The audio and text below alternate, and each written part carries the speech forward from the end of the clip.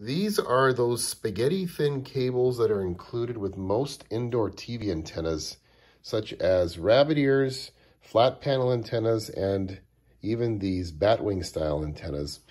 These thin cables seem to be the standard, if you could call it that, for indoor TV antennas nowadays.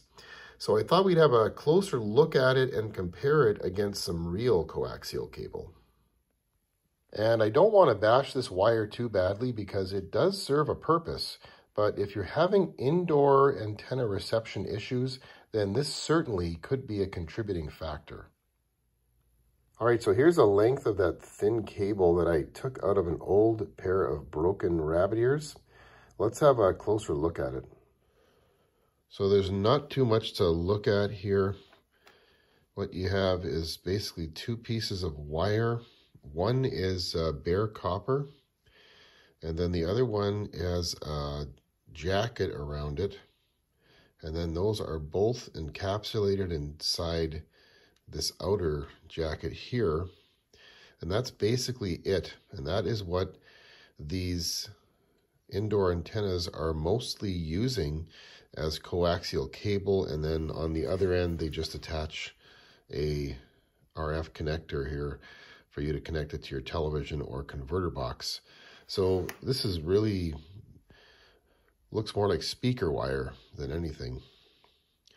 And probably if you used a heavier gauge speaker wire, that would probably protect your TV signal more than this. And here's that wire compared with some pieces of actual coax cable. Here we have RG6 dual shielded cable, and this is RG6 quad shielded cable. And you can see the difference is very obvious how spaghetti thin this one is compared with the RG6 dual shield. And you can see that the RG6 quad shield is even thicker and offers even more in the way of shielding to protect your TV signal. And looking at a piece of coaxial cable up close, what you have is the outer jacket here, and then underneath that is this braided shielding, which offers the first layer of shielding for the signal. And then next you have this foil wrapping, which I peeled back a little bit here so you can see this plastic, almost like a tubing, that's called a dielectric that actually separates the layers of shielding from the center copper conductor here. And this is what carries the TV signal here. And these are just here for protection and shielding. So the more layers of shielding you have on your coax cable, the more signal loss is prevented. And this is the same stuff here.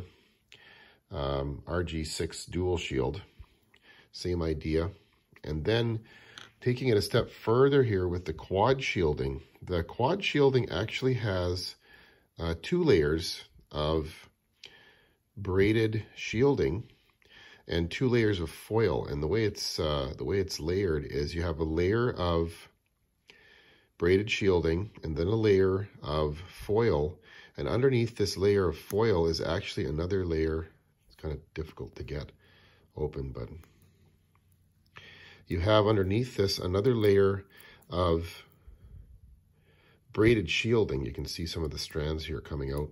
And then underneath that, another layer of foil, and then that white plastic dielectric along with the center conductor. This offers 4 layers of shielding, which is really going to protect your television signal and minimize any signal loss, especially in long cable runs. Now, for most instances, RG6 dual shielding cable is probably fine if you're not going to be running too long of a cable run. When you start getting into cable runs of 100 feet, 200 feet, then you really want to step it up to RG6 quad shielding cable, because that is going to minimize loss over long cable runs and give you as much signal as possible at your television tuner or digital converter box.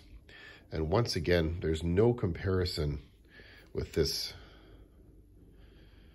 tiny spaghetti wire that most indoor antennas use. No comparison compared to using real actual coaxial cable, which provides some protection from signal loss through multiple layers of shielding.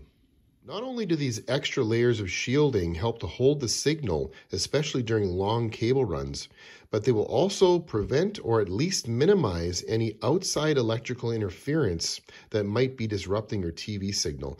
And you just don't get that kind of extra protection using thin wires like this. And the outer braided shielding on coax cable also acts as a ground wire. I think indoor antenna manufacturers should just install these RF connectors here, like you see on this outdoor TV antenna.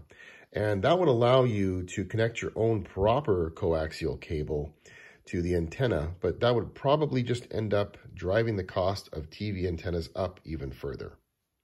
They even sell lengths of this thin antenna wire, although I wouldn't recommend buying any.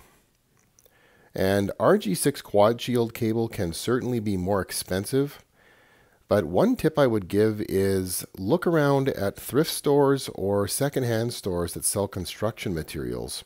Sometimes contractors will donate partially used spools or rolls. Like this one I got here, I got over 600 feet of quad shield cable for only 20 bucks.